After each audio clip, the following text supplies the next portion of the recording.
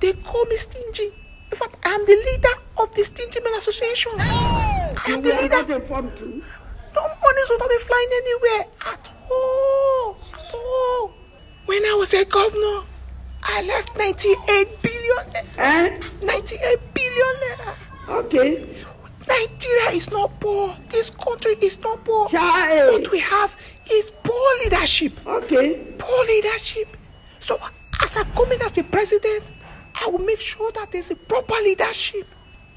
I will ensure that monies are not flying everywhere. Everywhere. Monies are not flying anyhow. You don't know why it's going on. And you will not give anybody shishi.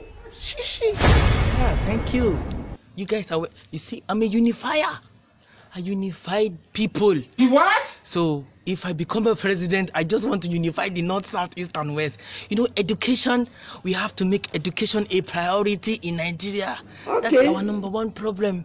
We're not educated and we're not unified. So if I take education and take unity and bring it together, tell me why will I not rule you people? The money, I have it already. We will sell NMPC and make Nigeria better. Not be juju be that. I promise you. Wondering how do I want to unify you guys? It's simple now. Okay. I've shown you some example. I married an Igbo woman. I'm Hausa by tribe.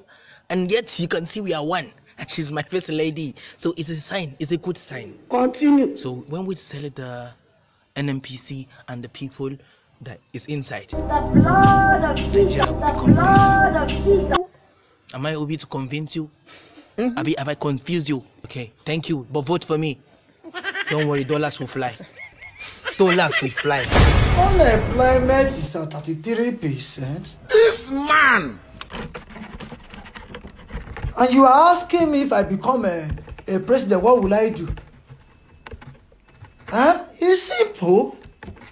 Recruit 50 million Nigeria youth into the army. Hey, What they will eat is not a problem. Things like agbado,